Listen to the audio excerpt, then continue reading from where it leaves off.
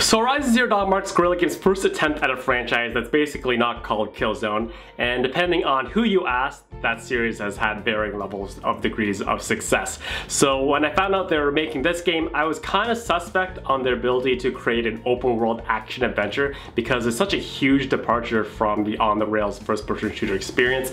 I knew the game would look great, I just wasn't 100% sure how it would play. But after completing the entire campaign and doing all the side quests, I can safely say Horizon Zero Dawn is probably one of the best new IPs that has come out in recent history. But more after this review.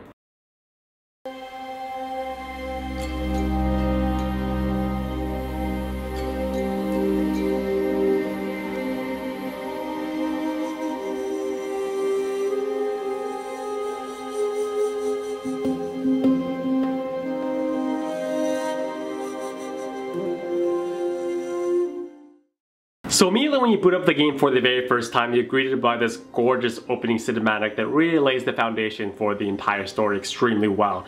And you play as Aloy, a young girl in her teens who is basically trying to figure out who she is, her origin story. And you're playing in this beautiful, open, lush, post-apocalyptic world, but instead of the standard zombies that we've become accustomed to these last couple of years, you have mechanical, animal-like monsters that you're trying to fend and destroy and try to survive. But at the same time, you're still fighting humans, and you're just basically on a journey to find out who you are and where you came from. So soon after you begin your journey, Aloy discovers that there's probably this overarching evil that is about to attach itself to the world, and it's probably something that you need to deal with, and you're most likely the only one in the world who can do so.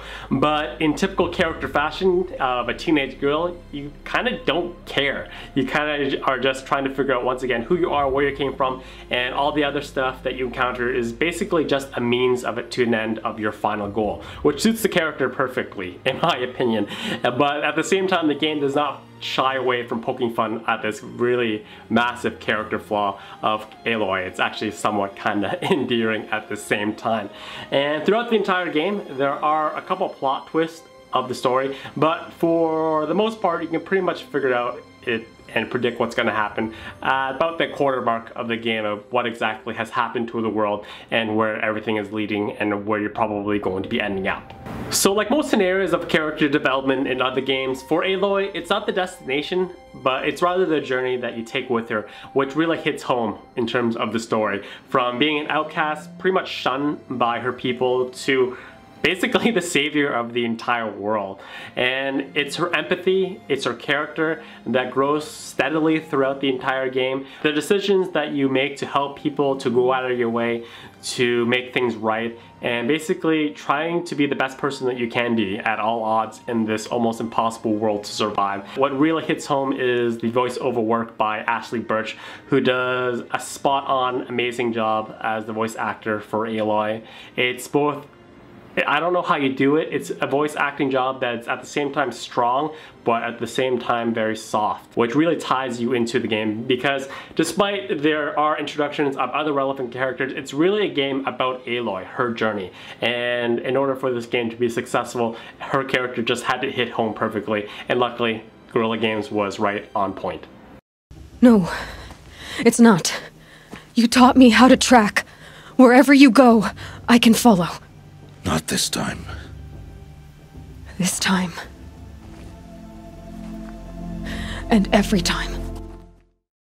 So a core component in Horizon Zero Dawn's gameplay is the monster hunting, and even though this isn't something that's entirely new, it's definitely the highlight of the game and probably what you're going to enjoy most about it. So throughout the entire time, there are these beautiful, well-designed, mechanical, animal-like creatures scattered throughout the entire world. They come in varying sizes and deadliness and all that kind of stuff, and there are different reasons why you're gonna fight them. Either they're gonna be in your way, it's either gonna be a fetch quest, but at the same time, you have a variety of different weapons at your disposal on how you want to take them down. You can set traps, you can shoot a bow, you can rope them down and try to slow them down. So basically, the game does a good job of giving you different options of how you want to approach different situations.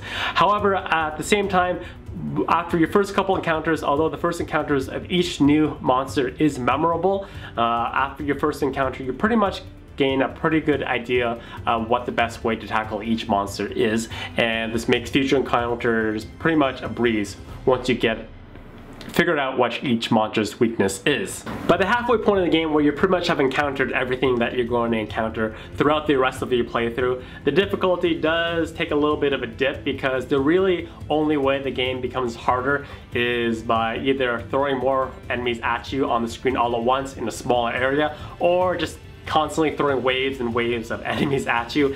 And by, I'd say, the 3/4 mark of the game, Aloy is pretty much overpowered with all the skill stuff that you can do. You can tailor Aloy basically on what you want in terms of her skill tree at the very beginning, but by the end you pretty much have access to everything that all her abilities and powers for you.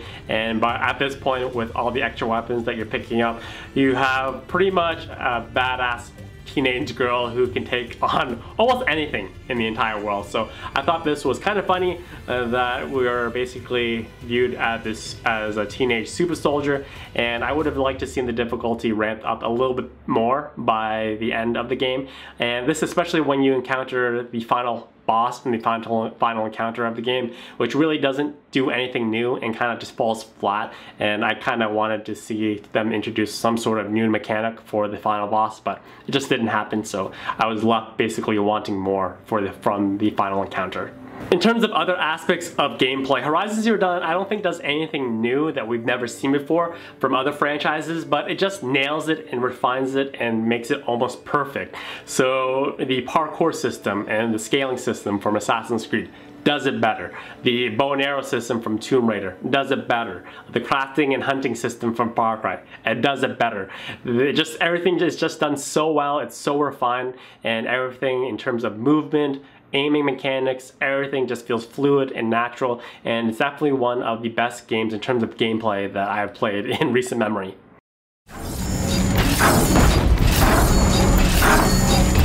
We've taken the wind out of him. He's half done. We're doing it! He's nearly down! Just a little bit more!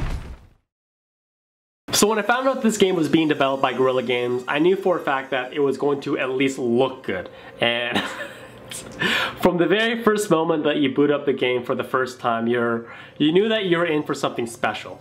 And it just kind of took your breath away how good the game looked. It is simply one of the best looking games that I have ever played in my entire lifetime on any platform, and this includes PC as well. And what's important to note here is that it's an open world game and it's seamless pretty much. The only time that I've ever encountered a load screen from my memory is when I was fast traveling from different areas of the different portions of the map.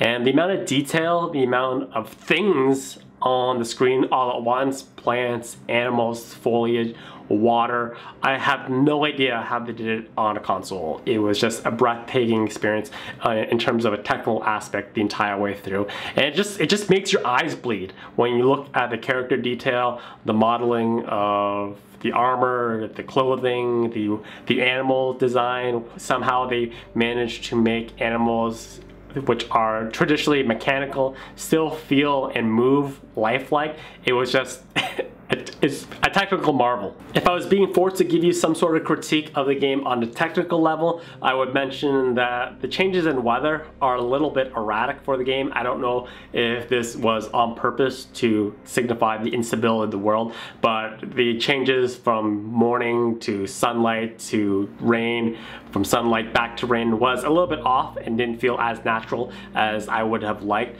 And as well, there was a bit of texture pop in, mostly usually in environments as you play along, textures would pop in, but sometimes this extended to some faces and facial animations as well, but didn't happen too frequently. And as well, fast traveling, even though the game is fairly seamless if you are basically just walking or riding a mount throughout the entire time, the entire experience is seamless, but you do get a loading screen if you're trying to fast travel between areas. And the game must have some sort of memory buffer to figure out where Aloy is and most likely where she's going to fast travel to. If you fast travel between 2 points that are fairly close together, the loading screen actually isn't that long. However, the loading screen does get a bit excessive if you fast travel from one corner of the map to the other corner of the map, almost Bloodborne launch day loading screens. So throughout my entire lifetime as a gamer, I don't think I have ever encountered a franchise that has nailed it out of the park as well as Horizon Zero Dawn does. If you think about it, it usually takes a couple games, if not at least one, for a franchise to really get its foothold and get off to a good start. Prime examples of this would be Assassin's Creed, Mass Effect, even the Uncharted series I think needed at least one game to really hit its stride.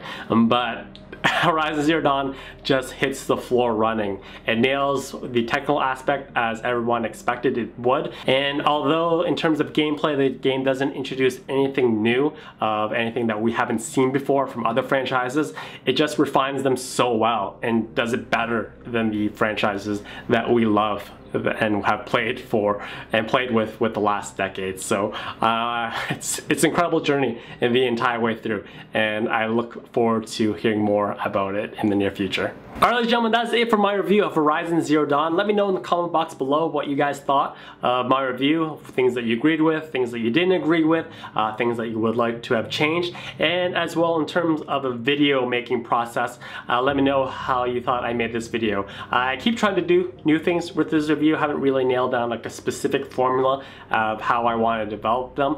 Always try new things, so let me know in the comment box if there's anything that you would like changed. But other than that, thank you guys for watching. Hopefully you guys enjoyed, and as always, have a fast day.